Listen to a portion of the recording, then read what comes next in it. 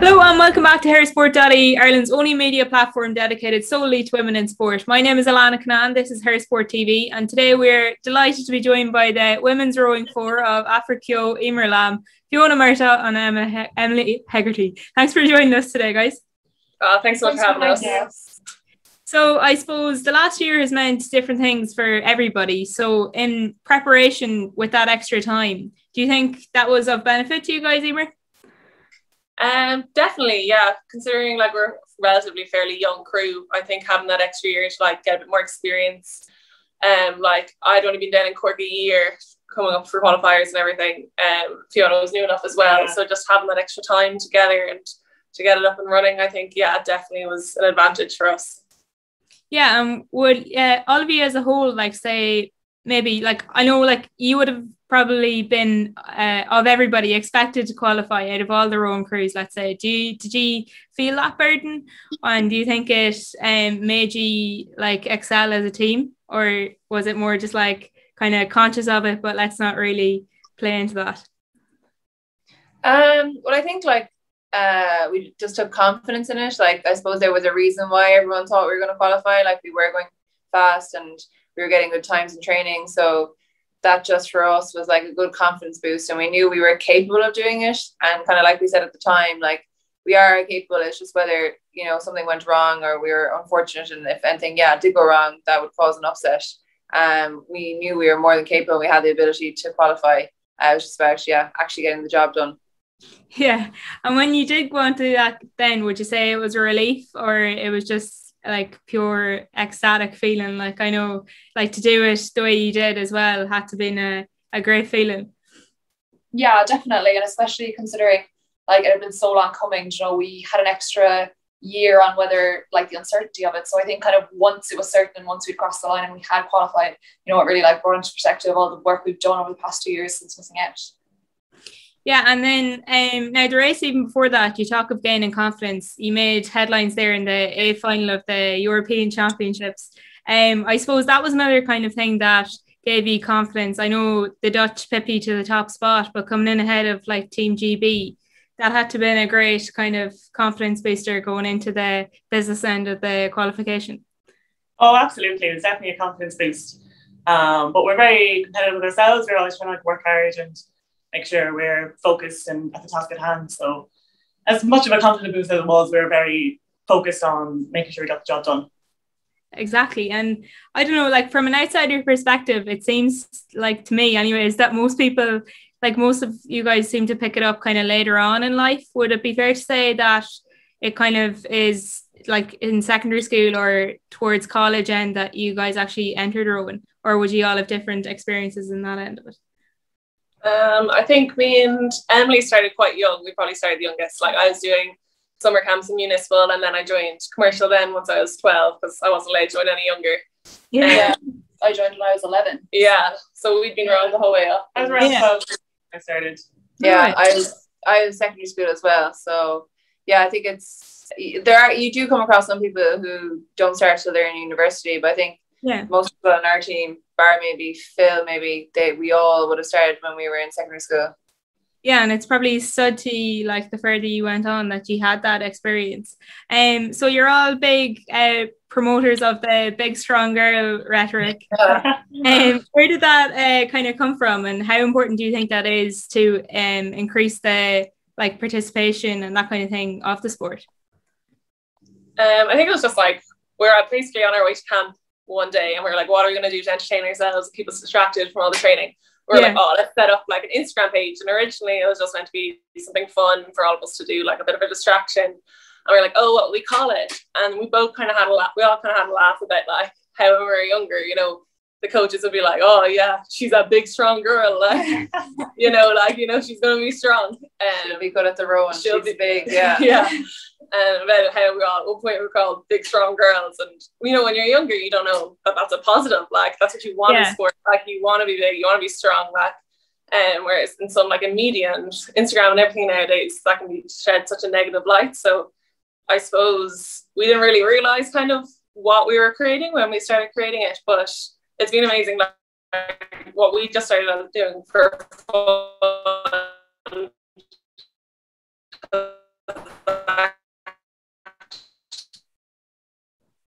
like definitely for, I'd say just more for us maybe than the people who are following us. But yeah, and as well, I think like for our group of heavyweights, there was so many of us training for the last 2 years. Like we weren't just, oh, the women's four, the women's pair, the women's single. Like it was a group of us. It was a crew. And I think that was what we wanted to get out there. Like it was, you know, it wasn't just a single boat. It was just like the crew atmosphere and the team within our group. Yeah, and you talked there of the kind of stereotype in the media, you know, that girls are kind of afraid to have muscles, you know, body image wise. Do you think that's kind of true, first of all? And like, how damaging do you think that mindset is? Like, and it, like, I know you're working, let's say, even with the Instagram page, kind of like going about changing that. Would you say that's a fair kind of assumption? Yeah, I definitely think there's like a shift towards lifting weights, and it's definitely becoming more normalized, which is amazing. It's getting better. It's definitely shifting out, going from like the petite, really skinny body image towards like a more fit, athletic kind of look, which is great. But there is still like, I think, a stigma around it, and I do think a lot of young girls are afraid of that. Definitely. Yeah, I think though it's good that like we're like making it visible that, you know, there is a group of senior women rowing now in the country. You know, when we were growing up, we didn't have anyone really to look up to.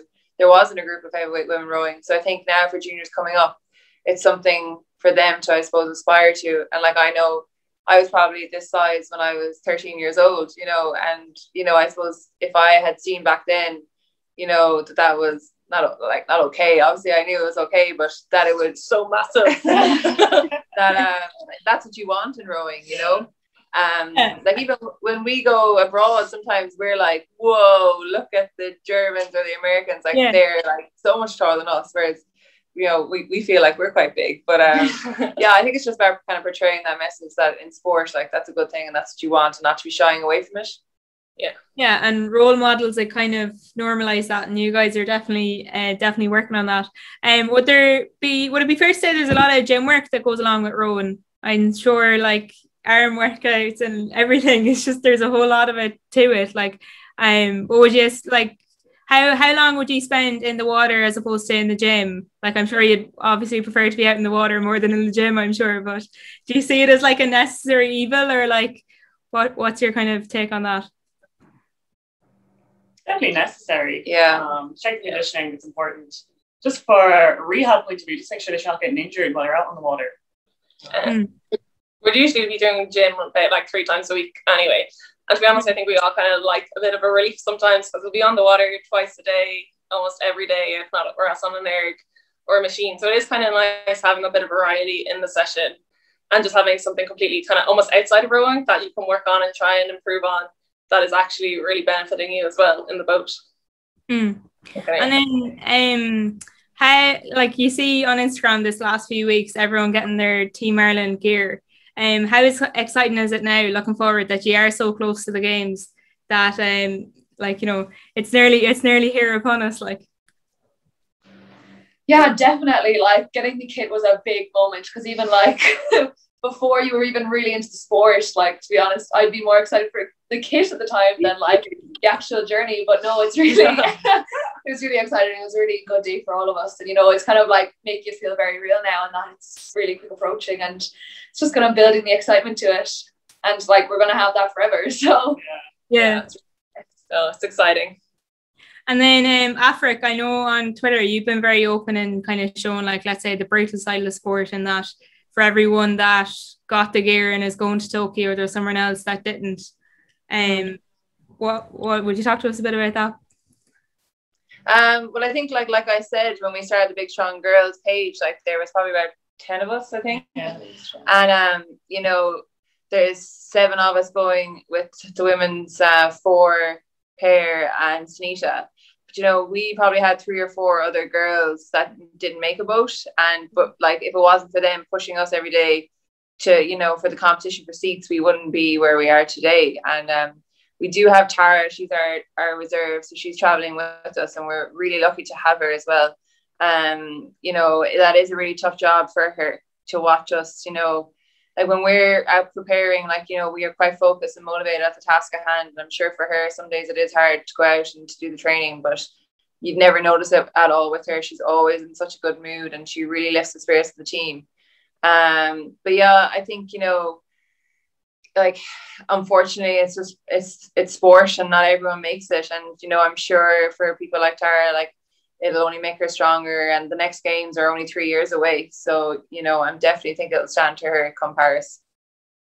Yeah, definitely. And it's a great credit to the team as a whole, I suppose. So being, I suppose, slightly older than the other girls in the group, would you say you're the leader, or do you guys kind of share that responsibility around?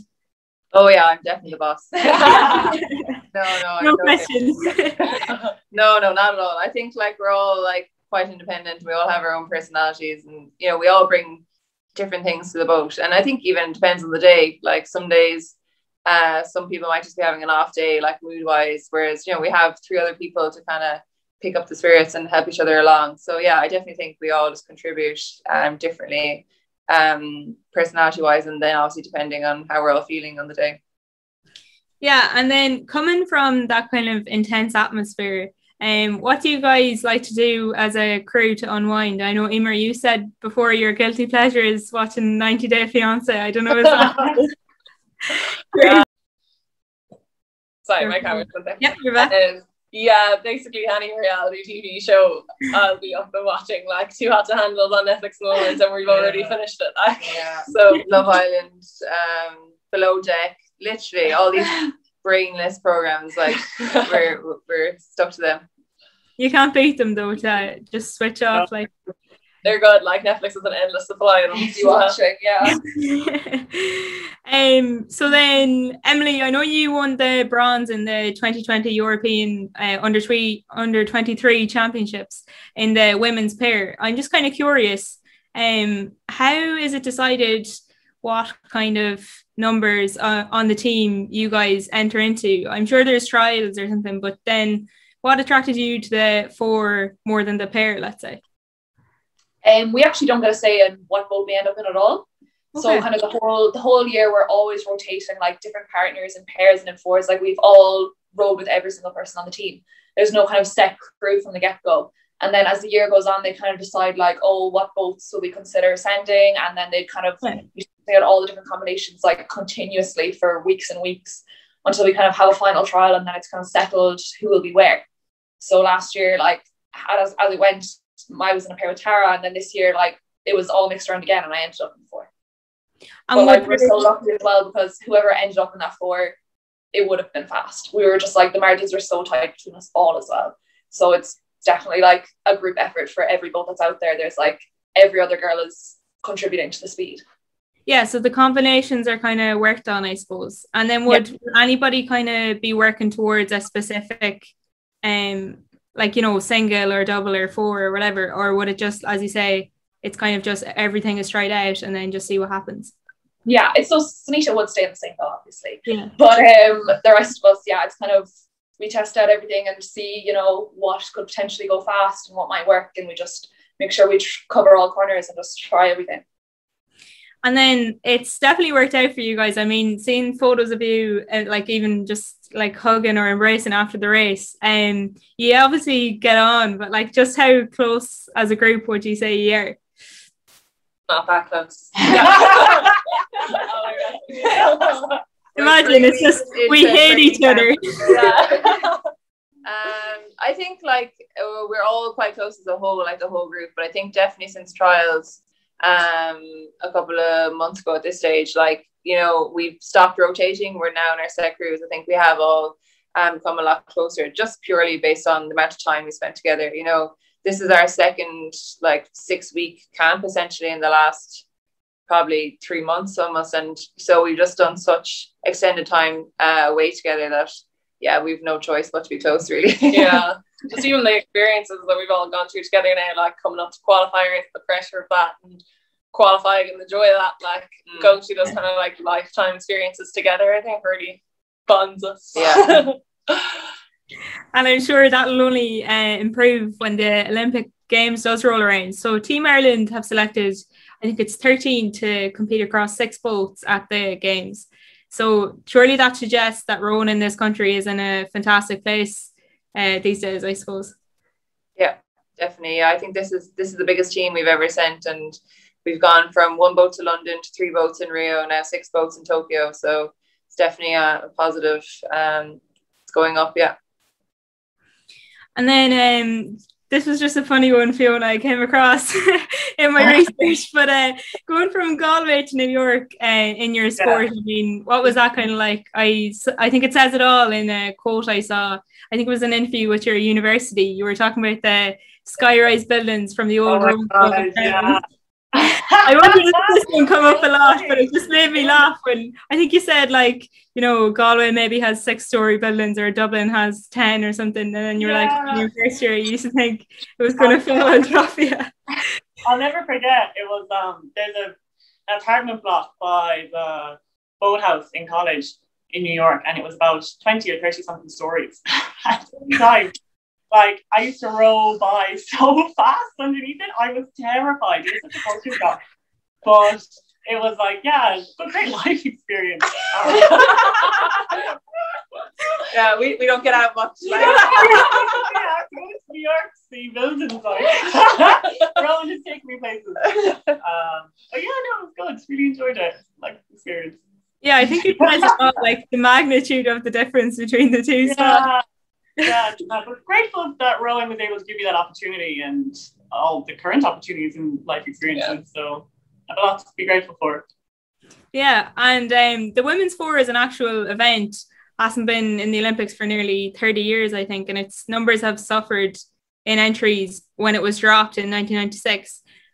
Does that show to you that the Olympics is the be-all and end-all for a lot of athletes? I mean, when it was taken off, the event kind of dropped, and now it's back, and the increase is it's on the rise again. Would you say that's the case? Like, is the Olympics the be all and end all, like the pinnacle for athletes? I think it is, but I think when it was taken off the program, a lot of countries obviously stopped focusing on it just because, you know, when you're working throughout Olympiads, the main focus is to qualify. But I think sometimes, like, people put a lot of emphasis on the Olympics, and, you know, as cheesy as it might sound, like, it is all about the journey too.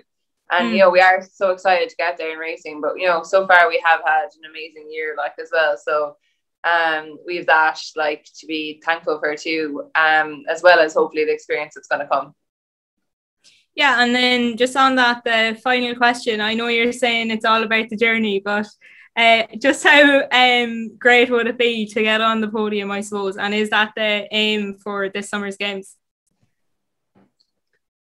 Yeah, like, that's definitely the aim, but, like, you know, I think as a team we're very process focused. Yeah, you know, we try not to think too much about the outcome, because we don't want to get carried away and distracted. Like, we're just kind of focusing on, like, the day's training ahead of us, and then the week's training, and then, you know, and so on, like, tick off the list as we go on. So I think, yeah, you know, when the time comes, yeah, we obviously hope to end up there, but we're not really focusing on too much at the moment. Yeah, just taking it day by day. So I think that might be a good place to wrap up. Thanks a million for joining us today, and best of luck in Tokyo, guys. Thank you. Thank you so much.